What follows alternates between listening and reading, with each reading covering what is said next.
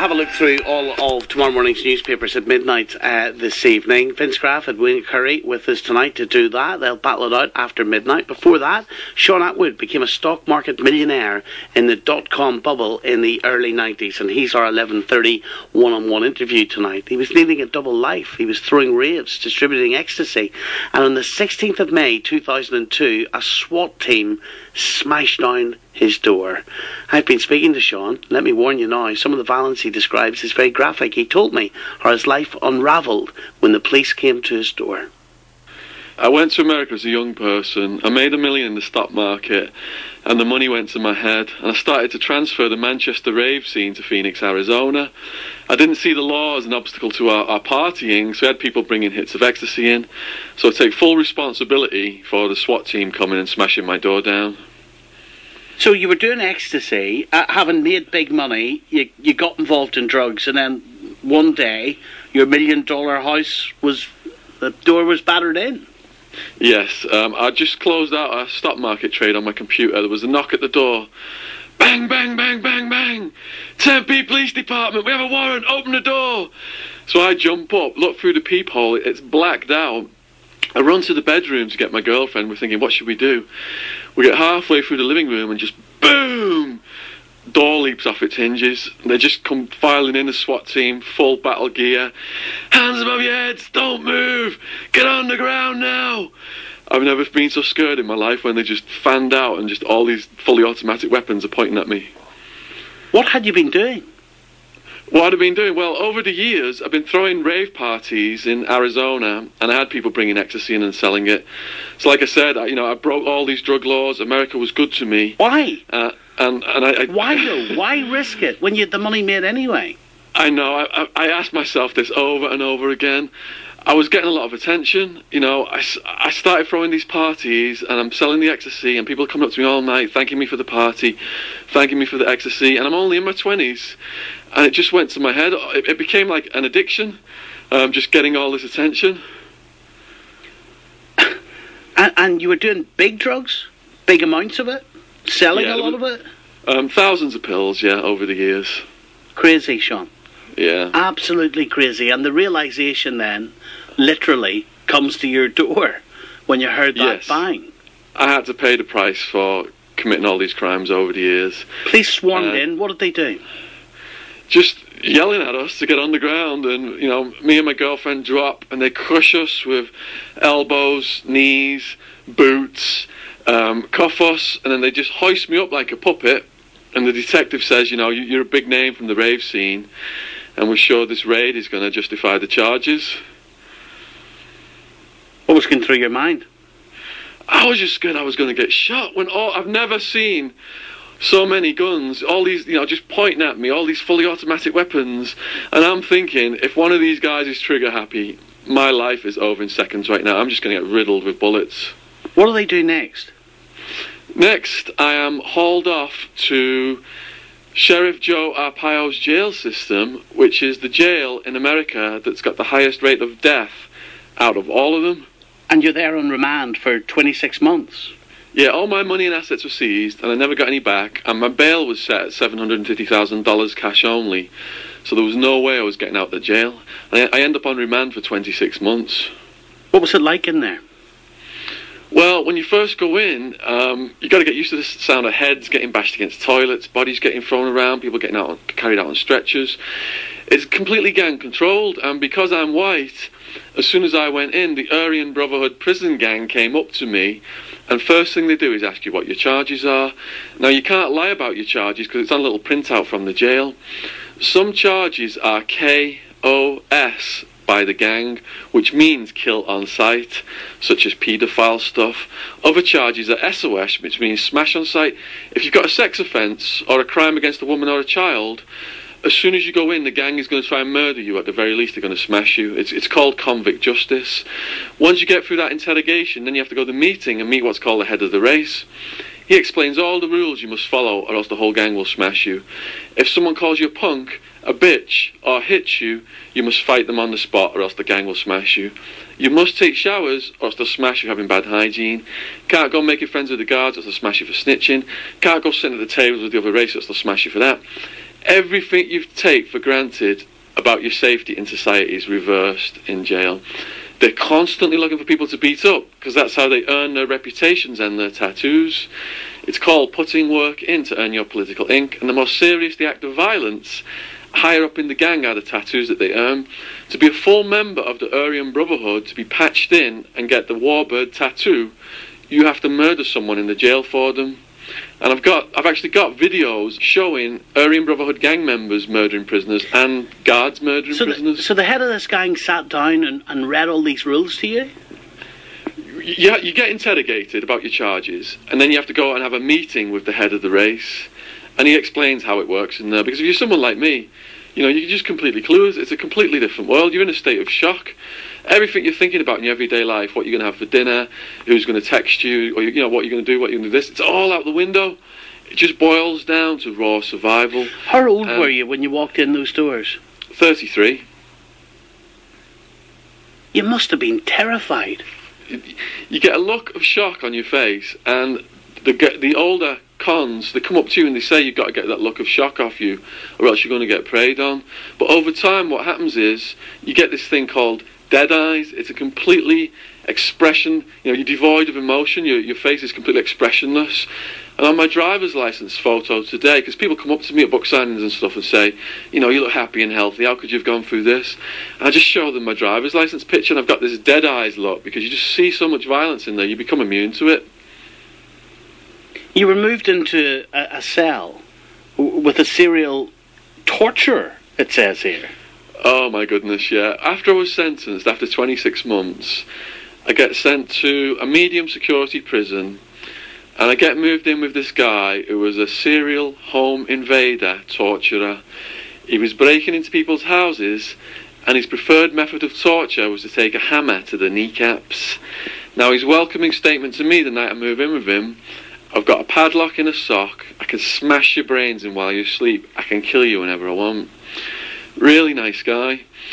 Now, and by this stage, of course, Shaun, you just received a sentence of 9.5 years.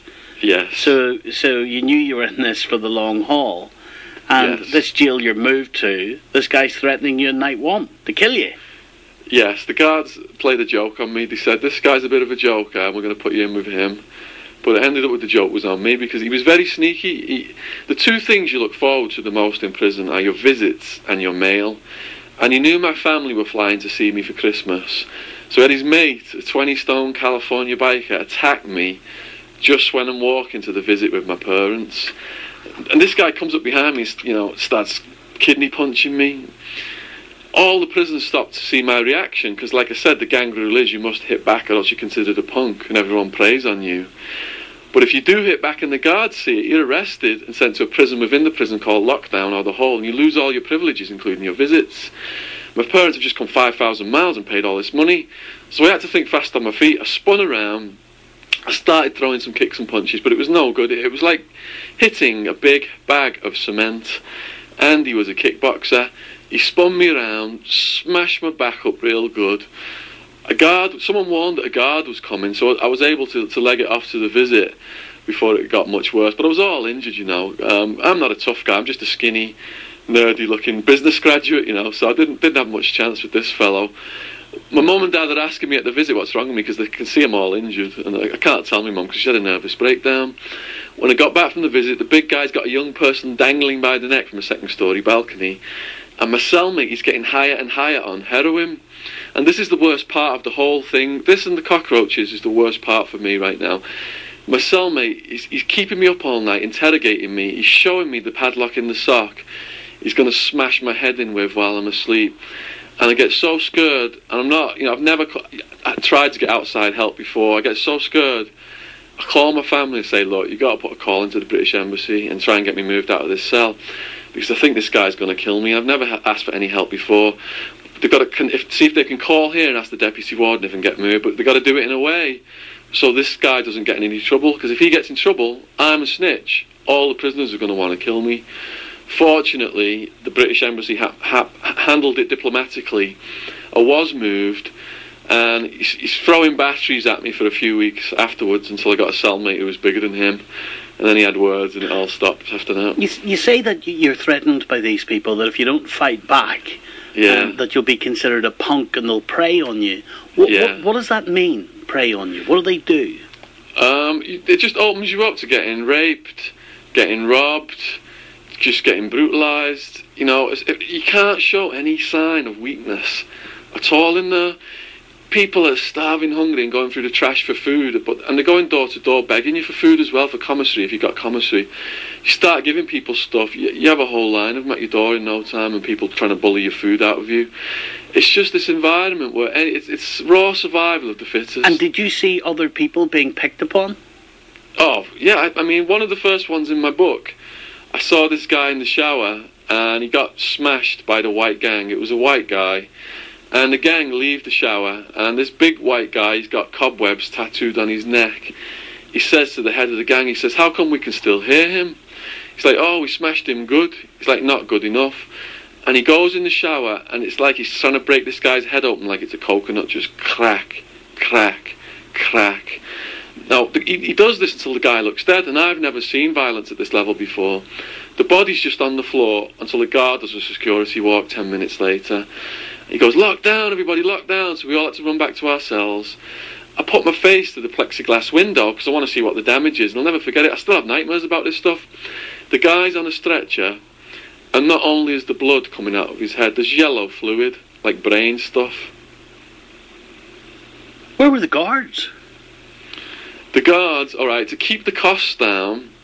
This is why the British public is being softened up for US-style justice right now. The private prisons get $50,000 a year per prisoner of taxpayers' money. So to keep the costs down, to maximise their profits, they have 2 guards watching hundreds of inmates, and they can't possibly watch them all effectively. So that's why it's completely gang-controlled. And did you come close to being assaulted? Were you ever assaulted? Yeah, you know what? Like at the level I just described to you, I never got any bones broken. I never got any teeth knocked out. Out of the over 100 people who arrested with me were some of my bouncers from the rave scene, including a massive best friend of mine from my hometown called Wildman. He was in the same jail as me for the first year or so he looked out for me. Later on, I started writing stories for the prisoners and putting them on the internet, and they started to protect me. And one of the guys whose story I was writing was an Irish-Italian mafia mass murderer called Two Tonys. He left dead bodies from Tucson to Alaska, but he claimed they all had it coming because they were rival gangsters, so he didn't see anything wrong with that. Now, if you've murdered gangsters, you're at the top of the respect order on the yard, versus if you've murdered a woman or a child and you're at the bottom. Those guys, they try and murder those guys as soon as they come in. So I did have problems with the Aryan Brotherhood prison gang, and Two Tonys made the problems go away from me, because if I had got beat up, I wouldn't have been able to keep writing his story. It just sounds like hell. It is, but like I said, I committed all these crimes over the years, so I fully deserve to be punished, and it's actually strengthened me and sent my life in this whole new positive direction, because I go into schools now. I'm doing over 100 talks a year, speaking to tens of thousands of students to put them off getting involved in drugs and crime, and I get emails every day from the kids just saying, we don't listen to our teachers, but because your story's true, it's gripped us, and it showed us what drugs and crime can lead to. What are the long-lasting effects of that on you, what you experienced in jail? Well, I had psychotherapy while I was in there, and the psychotherapist told me to try and continue it when I got out. So when I got to my hometown of Widnes, I asked them if I could get psychotherapy, and they said there was a 2-year waiting list. So what I've done is I've just gone into my own healing processes by using yoga and meditation and fitness classes. I've got this manic energy, and that was what was leading to me getting in trouble. And the psychotherapist taught me, he said, you were channeling that energy into all these negative addictions. I still hear the wolves howling for me to come out and party, especially when I hear an old school rave tune. But I'll remember what he said now. I'll go to the fitness centre, do karate, do body combat, and just come out on a natural high. It's all about channeling that energy. You talked, Shaun, about the cockroaches earlier on. You described them as one of the worst things in there. Yeah, I had a nervous breakdown. When I got moved into maximum security, lockdown is 8 at night, 10 o'clock is lights out. It's like the cockroaches knew just when the lights were about to go out, you would see them, they would start lining up in the cracks in the walls, doing a little movement with their antennae sticking out. And as soon as the lights went out, they just flooded the room. And they had a choice. You could wrap a sheet around you, so you look like the mummy, and you could leave a breathing hole, but it would trap the heat to your body. And because it's so hot out there and there's no proper air conditioning, you've got these bleeding and itching skin infections and bed sores. So the sheet traps the heat to your body and it aggravates that condition. So you end up just throwing it off you and letting the roaches crawl on you. They don't bite. They tickle your feet, your limbs, the palms of your hands. They try and get in your ears to eat your earwax. It's like honey to them. I had a neighbour who was asthmatic in maximum security. He woke up one morning, out of breath, grabbed his inhaler, took a blast, and there was a cockroach in it, and he shot it right inside himself. And you'd feel these things crawling all over you. You just had to submit to them, yeah. Like at night time, you would wrap the sheet around you, and you would just get so hot and itchy because you've got these skin infections and bed sores, and you could see the cockroaches swirling around on the wall, just inches away from your face. And as soon as you took that sheet off you because you wanted to get to sleep, they would start coming up at the ends of the bunk, and the first thing they do was tickle your feet and get on your legs. I'll never forget it.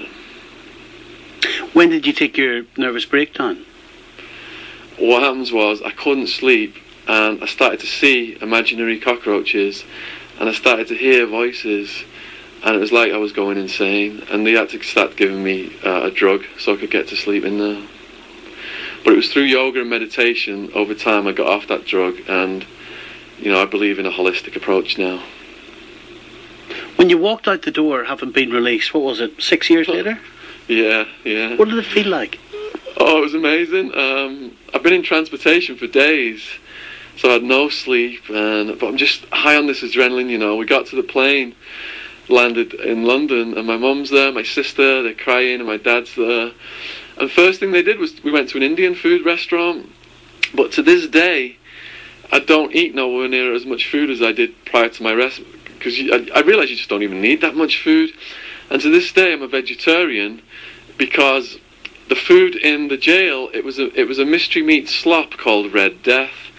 It looked like carroty vomit blended with blood. Had all this random meat in it. It stunk. Sometimes there was dead rats in it. On one occasion, I gave a dead rat back to the guards, and we complained, and they said they would investigate it. And they came back later in the day, and so the jail wouldn't get any trouble. They said it was just a potato. So that day I was released, I ordered chicken tikka masala. After being vegetarian for years, I got the gag reflex, so I've stayed vegetarian. I did a few BBC interviews, and it's because a Harley Street drug counsellor heard one of those. He contacted the BBC and he said, I want to hire Shaun to go in the schools and do these talks. So that was, because I've got a criminal record now, so he was this great guy that helped me get a job and helped me send my life in this new positive direction, influencing young people.